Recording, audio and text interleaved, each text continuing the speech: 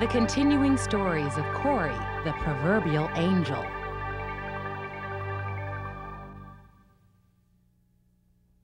Never Put All of Your Eggs in One Basket by Venise and illustrated by Jean Barry. Cory was late. He was supposed to be at Ginny's house an hour ago, but his mother kept talking on the phone. Cory was going to choose a puppy today. Ginny's dog had 6 puppies, and Cory was going to pick one out for his very own.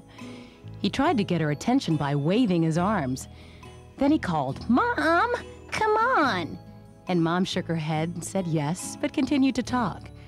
He watched television, and he saw a kid throw a frisbee to his dog.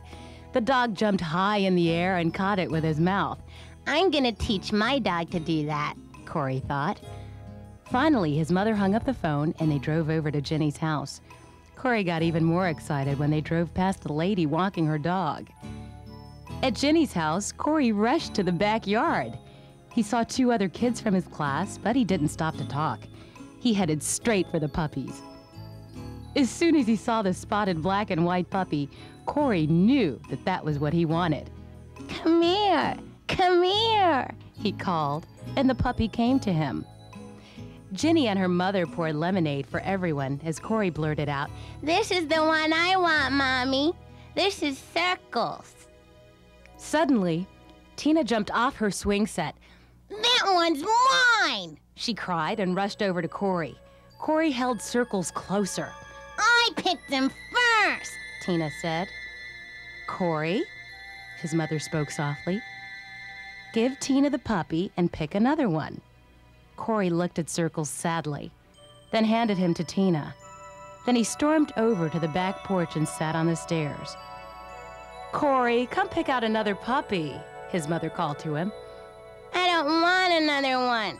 I want Circles," Cory said. He sat and watched as Tina played with Circles. "If only Mom would have gotten me here on time," he thought. Cory was so upset that he didn't even notice the small brown and white puppy slowly coming his way. The puppy had white paws, a white stripe on his nose, and the tip of his tail was streaked with white. When the puppy finally made it up the steps, he sat down beside Cory. "Go away," Cory said, and pushed the puppy behind him. But the puppy was not discouraged. Instead, it moved closer and this time snuggled up under his arm. Pretty soon, Cory found himself petting the puppy. "Well, I guess you're kind of cute," Cory said. And the puppy licked his nose. Cory started to giggle and he just couldn't stop. "I like you too," Cory said. "Are you ready to go, Cory?" his mother called. "I want this one," Cory told her, holding up his newfound friend. "Well, I thought you only wanted the other one," his mother asked. "No, I like this one too." On their way home, Cory's mother told him something that he will always remember. She said, "Never put all of your eggs in one basket."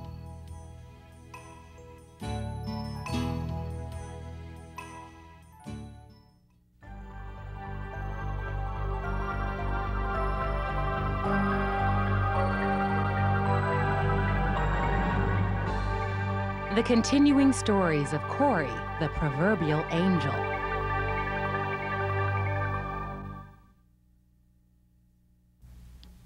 Don't Catch Your Chickens Before They Hatch by Venise and illustrated by Jean Barry. "Wednesday, Thursday, Friday, Saturday," Cory said out loud as he looked at his calendar and counted off the days. 1, 2, 3.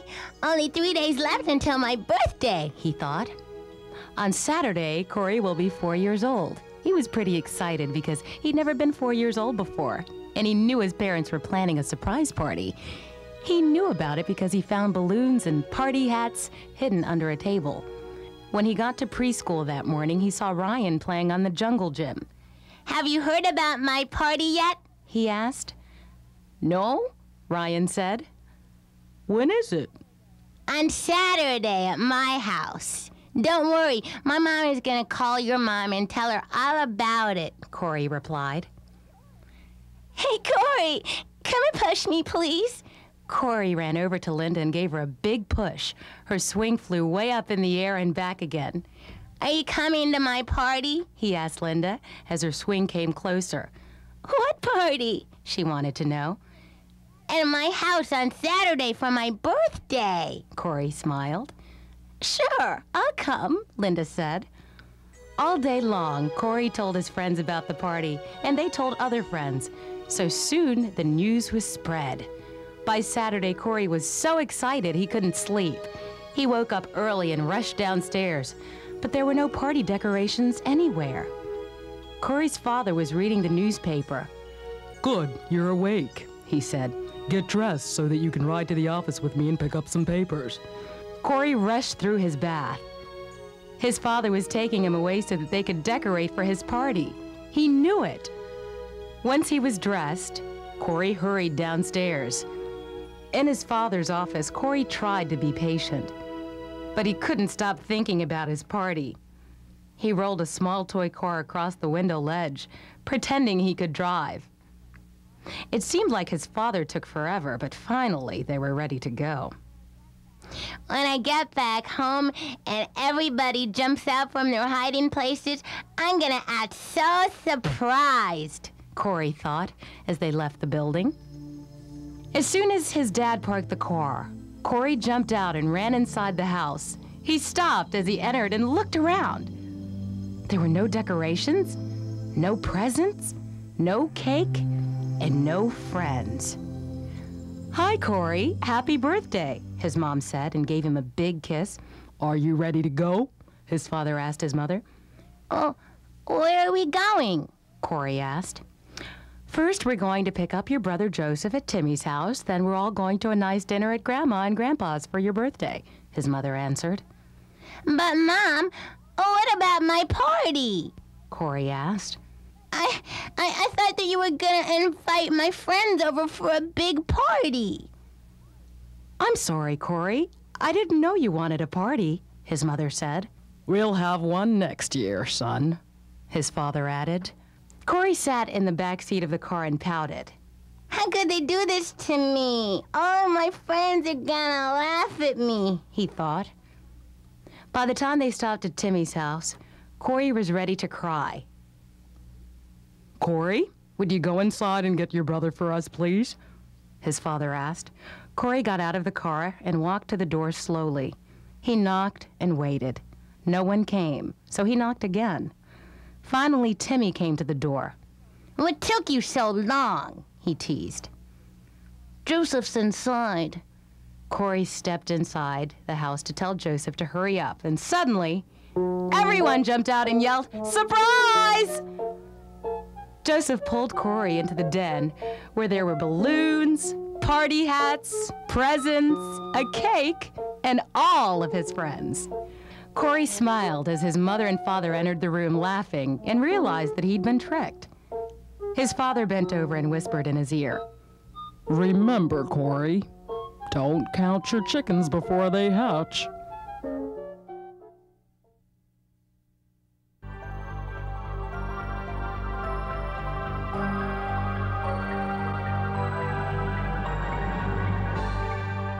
The continuing stories of Cory, the Proverbial Angel.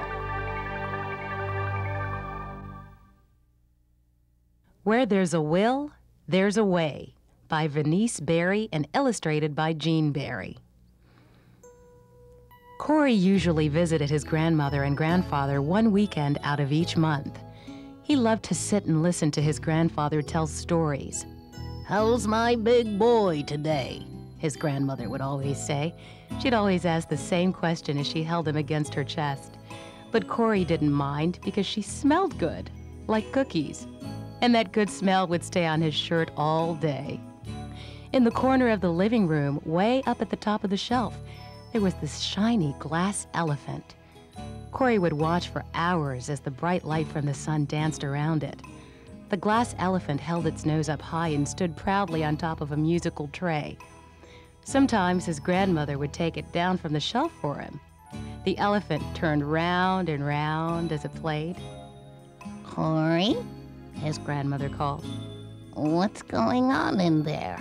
It's awfully quiet. Nothing, Mama. Cory mumbled, still thinking about the elephant. Cory walked into the kitchen and watched his grandmother for a minute. Mama, will you get the elephant for me? He asked. In a little while, Cory. His grandmother said as she continued to whip her eggs. Cory looked outside for his grandfather, but he was nowhere in sight.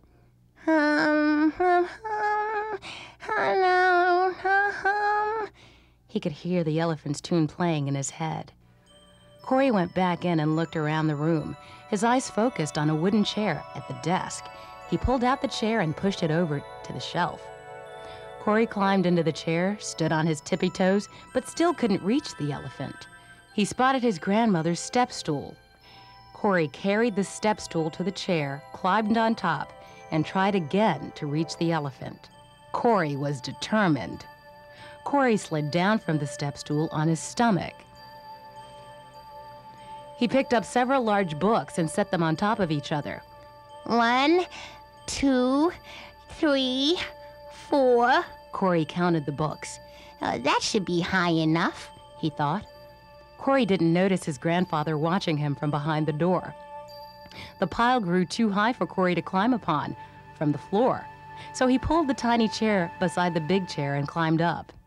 He held onto the edge of the shelf with his left hand, carefully balancing his body on top of the pile. Then with his right hand, Cory reached for the elephant. As he pulled the elephant off the shelf, Cory lost his balance and began to fall. He fell straight into his grandfather's arms. What's all this? His grandfather asked. I wanted to hear the elephant, and Mama was too busy, Cory explained. You could have fallen and hurt yourself or broke the elephant, his grandfather said, giving him a serious look. I'm sorry. I won't do it again, Cory promised. His grandfather smiled a big smile at him. It's okay, Cory, his grandfather replied. Because you've just learned something very important. Where there's a will, there's a way.